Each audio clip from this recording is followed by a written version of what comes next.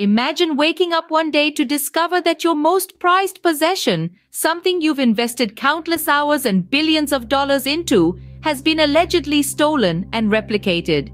This is the narrative that's been spun around the American F-35 stealth fighter jet and China's Shenyang FC-31, a story of alleged theft, intrigue, and cutting-edge military technology. In the world of military aviation, the F-35 represents the pinnacle of stealth technology. A fifth-generation fighter jet, it combines advanced radar-evading capabilities with formidable speed and agility. Developed by Lockheed Martin, it represents a significant investment for the United States, both in terms of money and strategic advantage. Enter the Shenyang FC-31, China's own stealth fighter, yet to be officially in service with the People's Liberation Army Air Force, but already causing a stir in the international arena. Designed to compete with the F-35, the FC-31 has been marred by weight and engine challenges that have impacted its performance and capabilities.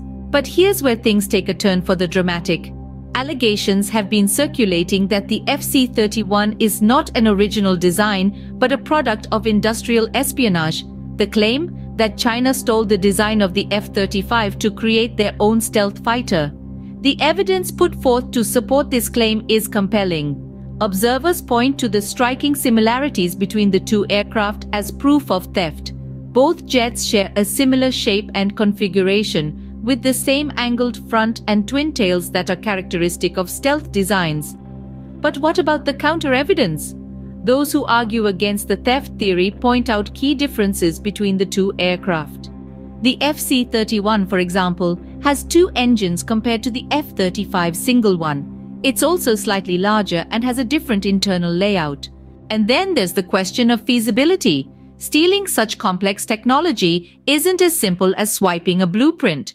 The F-35 stealth capabilities, for instance, come from a combination of its shape, materials, and complex internal systems.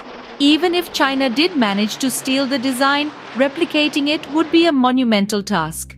But let's not forget about the elephant in the room, the J-20.